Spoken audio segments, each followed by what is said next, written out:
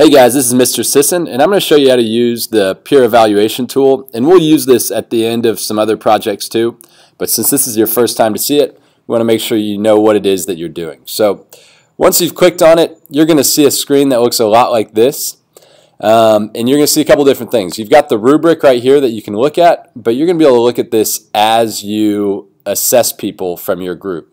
And so that's there, but you don't have to get too sidetracked by it. The first thing you're going to need to do is come down here and add your group members. So when you come down here and click add group member, it's going to bring up everybody from this class or from whatever class you're in. And so let's say I was in a group with Hector and Allie and Brandon.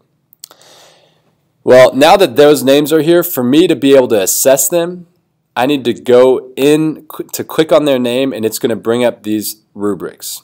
And you want to make sure to assess them, read through these things, make sure that you've kind of looked at what the different columns talk about, whether it's attitude or the type of work they did or how they listened, and read through these. And once you find a column, let's say Hector, I think Hector was incredible in using the right voice.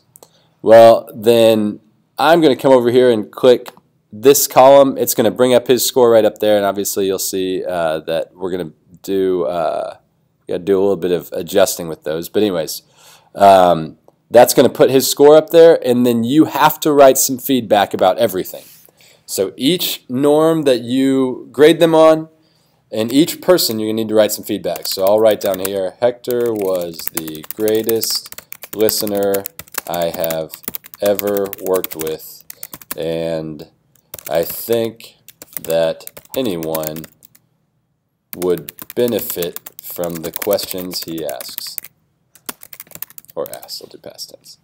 Okay, so now I'm done with using the right voice, except really, the better your feedback is here, the better it is for these people as they move forward in this class. So really, like my feedback right there, I'd say is good, but I could do more.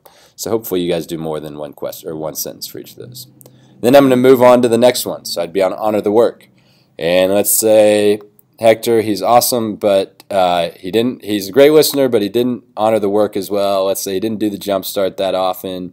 He only worked on homework when it was assigned. Well, then I'm going to put it here, and I'm going to say Hector didn't really do homework unless we assigned it to him. I'm not saying this is true for Hector. He's just an example for us. He seemed to care most of the time,